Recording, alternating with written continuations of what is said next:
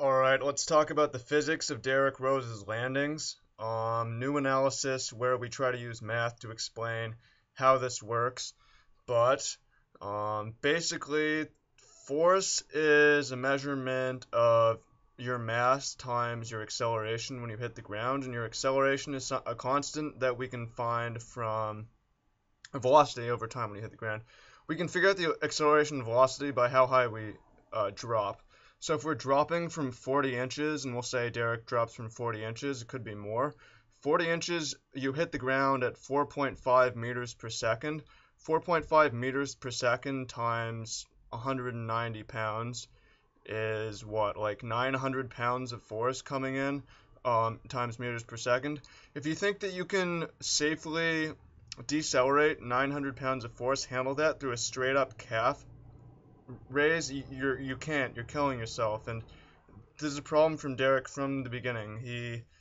It's a problem for a lot of athletes. Like 900 pounds, you could squat 900 pounds. You could squat and then backslide 900 pounds on your chest, right? Like there's safe ways to do it.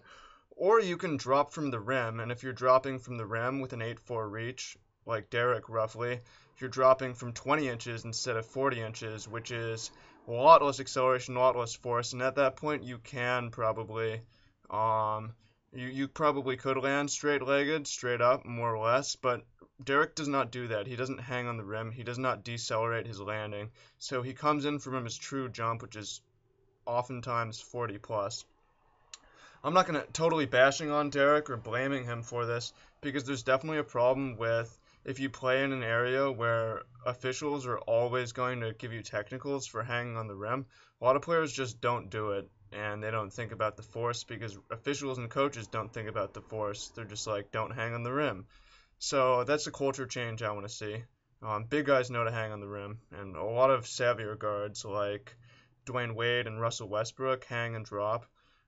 So it's not too late for Derrick Rose to change, and we can all take this as a lesson using physics and math to figure out how we can safely uh, land from dunks. So if you have any questions or comments or anything, get at me in the comments, and I'm happy to answer any questions and work through anything.